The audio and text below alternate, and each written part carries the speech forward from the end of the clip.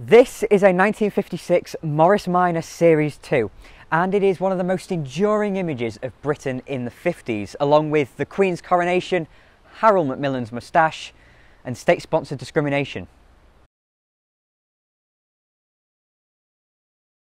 A little-known Greek fella named Alec Issigonis fled to Britain in the 1920s and was found to be pretty adept at designing cars. He was hired by Morris and set out to design his first real icon. Such an icon, in fact, that this little car has become the embodiment of Old England. The Second World War had practically stalled the entire motor industry, and most models were looking a little old hat as the march of technology surpassed the industry.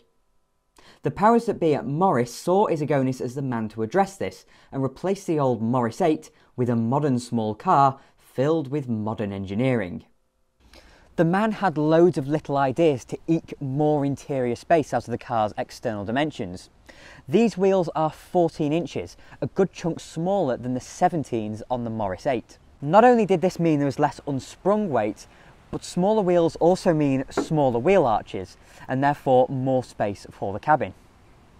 Many cars of the time had a beam axle at the front, but by introducing independent front suspension, that meant the engine could be pushed as far forwards as possible.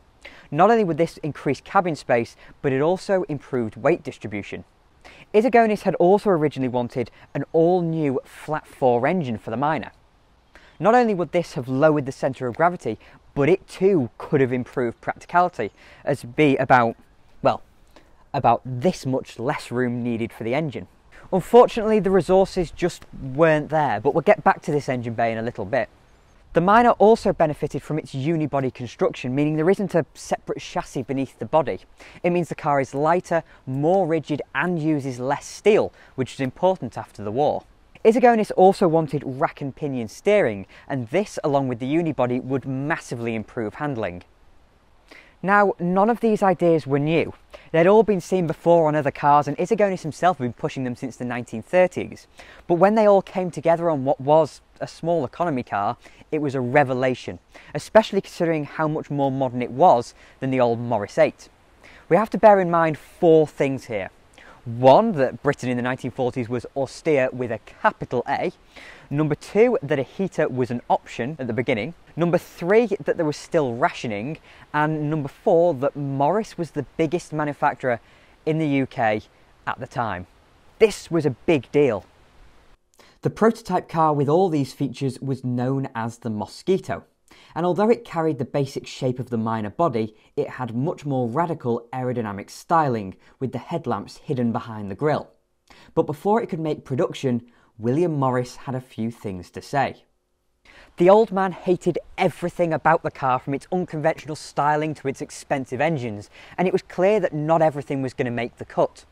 Not only was money an issue just after the war, but Morris wanted their new small car to be launched at the first motor show after the war in October 1948. That flat-4 engine was the main distraction, and it had to go, replaced by the same side valve engine from the Morris 8. Issigonis had originally wanted torsion bar suspension all round, but that was replaced at the back by a traditional live axle on leaf springs. This means the car was a shadow of what it could have been, but it was by no means disappointing. Here was a practical, fresh-looking small car that could power Morris forwards into the 1950s and compete with the latest offering from their old foe, Austin. The Morris Minor was finally ready for production, but at the 11th hour, Issigonis grew unhappy with the car's appearance. The problem was that it was too narrow. The quick and cheap solution he came up with became a styling touch in itself. Pre-war cars had always been very narrow, but with the transatlantic styling themes he was so keen on, the Minor just didn't look right. That solution was to make the whole car 4 inches wider, and you can see that in this strip that goes down the centre of the bonnet.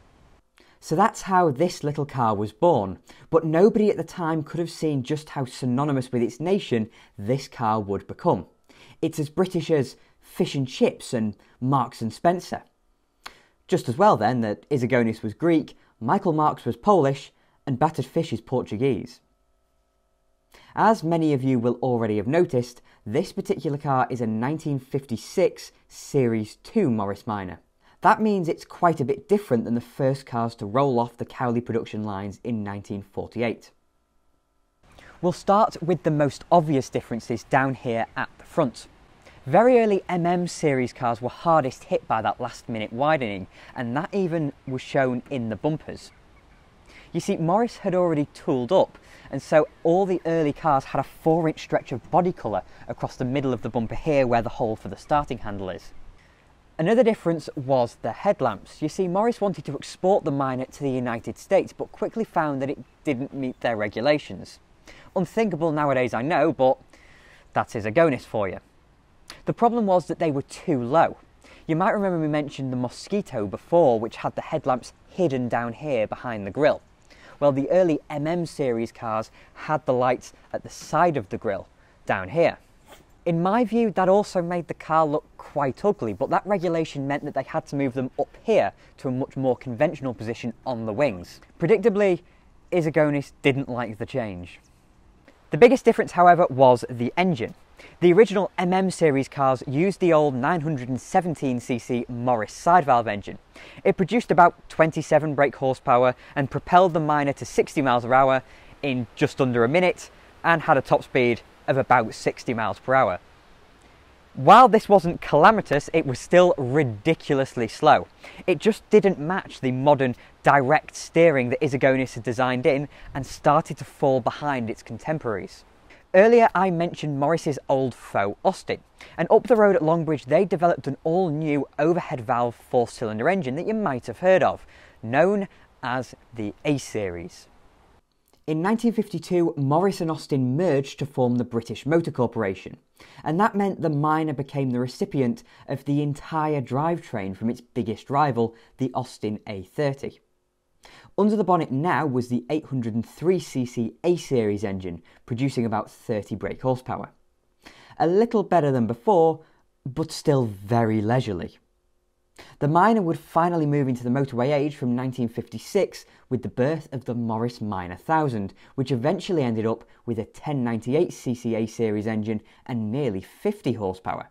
It meant you could do nearly 80. Amazing. The introduction of the 1000 also massively increased the desirability of the Minor, as it finally had the poke to go with the handling. In 1960 it became the first British car to reach 1 million units. But that could only last so long as BMC modernised through cars like the Mini and Morris 1100. Production ceased in 1971 with 1.3 million units having been built in the 23-year run. With this being a late Series 2 car, you still get a few slices of antiquity, such as the split front windscreen, the dinky rear screen, and mad trafficators on the side.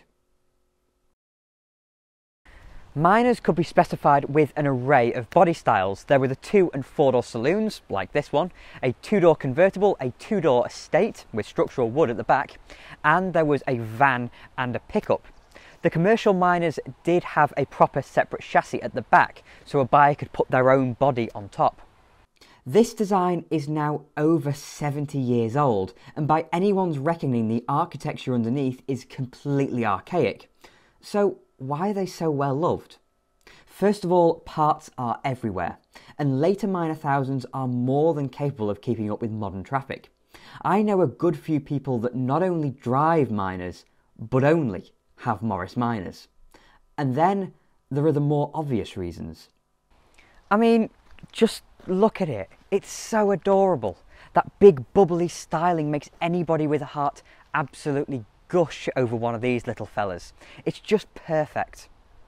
There's also something really desirable nowadays about a car with really characterful styling, big round headlamps and lashings of chrome. And this one's in my favourite BMC colour, almond green. The styling was also a massive departure from Morris's that came before, as Issigonis brought with him lots of transatlantic styling influences. Inside, the story is the same. It is typical Issigonis. And this is a dashboard that the Minor took through to 1971, and it is a symmetrical design with the speedometer in the centre. It's pretty minimalist and has everything you need and nothing that you don't. In front of you, of course, is this huge steering wheel, so huge so that it makes the steering lighter, and I can confirm it's pretty light. It is this wonderful design with this wooden rim to it, and it's very, very delicate as well to make the steering all that much nicer. In the centre is a horn push, of course, with a very characteristic 1950s horn push. Of course, no indicator stalk, so your indicator switch is over here on the dashboard, and there is a little switch for the trafficators down here to your right. In front of you is just a little glove compartment, really, and the same on the passenger side to hold your cleaning cloths, your model Morris Minors, books, things like that. In the centre is the only instrument in the car, the big speedometer going up to 80 miles per hour and a little fuel gauge at the bottom. It all has a gold background, which is very nice as well. You just get telltales at the top for your indicators and your main beam, and then warnings at the bottom for your oil pressure and your charge. Below the speedometer is a row of pull switches. On the left hand side you have the pull for your manual choke, and then a pull for your wipers, which of course are clap hand wipers, because there you go, the key will turn, which of course are clap hand wipers because it has a split windscreen and they don't park, so I'll need to park them manually. Then you have your light switch, which of course also lights up the background of the speedometer. There is a little switch under here to turn that off. Apparently not a lot of people know about that, but there is a little switch here to turn off your instrument illumination if it just becomes too bright having this instrument lit up during the night. Then on the right hand side you have the starter, which is always live, but of course it won't start without the ignition turned. The final switch up on the dashboard is the pump for the washers. At the bottom here you have a little ashtray, which is a necessity on a car from the 1950s because you need an ashtray because everybody smokes.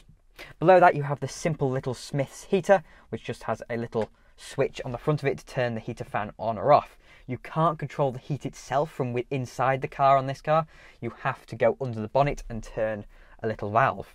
Around the heater is a massive shelf down there for your odds and ends, books, etc. And it is genuinely quite capacious. If I can just get this County Road Map, Yorkshire, from at some point in the 50s or 60s. It is BMC branded and it cost 5 shillings. How wonderful is that? That lives down on that little shelf. So the dashboard is very, very practical, and the car, despite feeling quite narrow, as a lot of post-war cars do, it's more than practical enough for 4 people to be rather comfortable in. On the floor you have your dip switch, as did a lot of British cars of the time. That's to switch your main beam on, of course. And then you have your pedals. The clutch and brake pedals are floor mounted on the Minor, and the throttle pedal is mounted from the top, as would be a little bit more traditional. Of course, in the centre you have your gear stick, which as it goes straight into the top of the gearbox is very, very lovely. It's such a precise, direct gear change. Now, despite the fact that the throw is absolutely enormous between the gears, it's still a very, very, very nice gear change to use just because of its direct nature. Of course, 4-speed gearbox, and across here for reverse. Then, of course, have your handbrake in the centre, which has the cables exposed just for extra oldie worldiness. The window line is very, very high, which maybe makes you feel ever so slightly claustrophobic, quite low down in the car. Claustrophobic is the wrong word. Sit quite low down. It does mean there is stacks and stacks of headroom, which is good for taller people. The seats, of course, are not very supportive. They are just very flat, very green, very lovely, but they will not hold you in. Not that you'd be cornering very quick in a Morris Minor anyway. Just as in the Wolseley Hornet I did a video on last week, the seats just kind of fold down like that. Despite this being a 4-door car and they don't need to fold, they still do. The doors are very basic. There is no door pocket at the bottom. There is just a door handle and a lovely leather door pull. Of course, wind-up windows, which are quite small wind-up windows really, but look at the action on that. Very, very quick. The windows going down, very practical in that respect. And the highlight of any car from this era, quarter-light windows. Just to let a little bit more air in, or to let the cigarette smoke out, either or. At the top there are 2 little tiny sun visors, the passenger one with a mirror in and the driver's one with this plate over it, just, to actually make it work as a sun visor a little bit better. But yes, the car is more than big enough. It is, of course, on the bijou side of luxury, but it is a lovely place to be, very period. I love the painted metal, I love the green everywhere. The green is fantastic in this car. So this interior is a lovely place to be, very, very period, very, very classic, and very practical as well. You have loads of storage and more than enough room for 4 people to feel comfortable. Should we go have a sit in the back? The back is plenty big enough for me and my picnic basket, and the seat is nice and squishy, springy and very comfortable. There isn't that much leg room, but especially with the lack of headrests and the glass here, it feels very airy. It's a very nice place to be back here. Your feet obviously do also slide underneath the front seats, so again, much more practical. Or you could just push the seat forward and have a lot more knee room. Series and Series 2 Morris Minors have a smaller rear window than the later Minor 1000, which makes it feel a little bit dark here, but the windows are more than big enough, and as they go quite far forward before you get to the B pillar, you have a really good view out of the road. Again, the door furniture is very, very simple. You just have the window winder, of course, again a very quick action, a door handle and a nice door pull. To lock these doors, you just push the handle forwards and that's the door locked. Now there is one bit of impracticality here, which is this big lip here on the wheel arch, which means getting in and out of the car is a little bit more of a challenge than maybe it ought to be. Maybe that's not the best design, but that's just the way it is. It is a little bit of a stretch to get over that lip there. Now there are a few things in this car that I'd like to show you, because it is a wonderful, wonderful example of a Series 2 Morris Minor. A very honest car, and it has been restored, but it was restored in the 1980s, so that's so long ago now. It's led another life since then. The first thing I'm going to show you is down here. Now, you're wondering, what on earth is a brick doing in a Morris Minor? Well, this is a brick from the Cowley factory that was presented by the Morris Minor Owners Club in 2002. Of course, Cowley was the place where the Morris Minor was built, the traditional Morris factory, the site of which now makes Minis for BMW. But when part of the factory was demolished, this is a brick from that factory. So there's one brilliant bit of general Morris Minor history. Of course, you have little bits like this picnic basket, a copy of Practical Motorist from July 1959, and you have this book that chronicles the life of Minty Mo, the name of this fantastic little Morris Minor. So this has everything in it, all the adventures that the car has been on through its history, and some fantastic written accounts, all the tax discs that the car has ever had. A wonderful, wonderful bit of history, very nicely compiled as well. So this car was restored in the early 80s by a man called Mr. Parry. He fitted these inertia reel seatbelts, which are probably a good idea considering this car never had any seatbelts when it was new. He owned the car until he died in 2003, when the current owner took ownership of Minty Mo and still owns her to this day. So one final little thing I'll show you is the fact that despite it being a saloon car from the 1940s, the rear seat does actually fold down, which is another fantastic practical asset to the car, along with the very, very squeaky seats in the back. So there we are then, a car that was not only immensely popular in its day, but also exudes 50s charm, style, character, and can't help but make you love it for what it is. It's a cuddly little friend that, despite its very modern engineering, has become an icon of long summer afternoons and quaint little English villages, all thrumming to the tune of an A-Series. For now, thank you very much for watching. If you enjoyed the video, then please do click like and subscribe to TwinCam as well. I'll have more videos coming along soon.